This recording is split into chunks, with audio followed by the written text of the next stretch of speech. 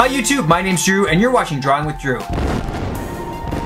Today we're going to be addressing a question I get a lot: which software works with the UGEE 1910B? And to answer this question, let's refer to the website. For our list of software that have been tested by our engineer and or approved by a number of our UGEE users, please click here. So let's look at exactly which programs work on the UGEE 1910B. We've got 3D Max, Adobe Photoshop, Affinity Designer, AutoCAD, Autodesk Maya, Autodesk Sketchbook, Blender, Clip Paint Studio, Corel Painter, GIMP 2.6, Illustrator, Inkscape, Krita, Lightroom, Manga Studio 5, Mischief, Mudbox, OneNote, Paint Tool Side, Net, Photoshop CC, Photoshop CS4 and later, Sketchbook, TurboCAD, 2D, 3D, TuxPaint, and ZBrush. So does that mean that each one of those programs is going to work flawlessly on your UGEE? Not necessarily. A lot of it comes down to your computer. Think of your UGEE monitor as just an external monitor.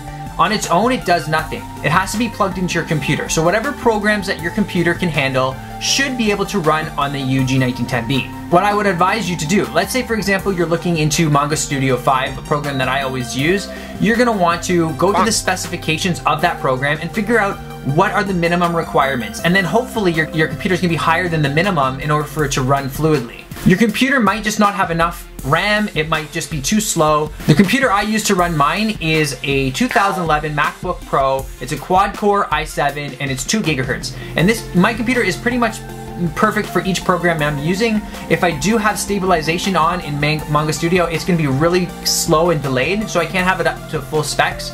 So if you're using a computer and you're finding that it's really delayed and things like that, it's not really working out that way, try it on another computer. It's not hard to just download the little driver there from their website and literally plug and play. So test it out on a computer that's newer, more up to date, and that might just solve your problem. Well, thanks for watching everybody. If you enjoyed this video, please give me a thumbs up. I really appreciate it. And if you want to stay tuned for more of my UGEE drawing tips, you want to see some UGEE drawing drawings, maybe see some how-tos or challenge videos, make sure to hit that subscribe button so you can stay tuned for all my crazy, wacky art videos. Thanks for watching everybody, and I'll see you in the next one.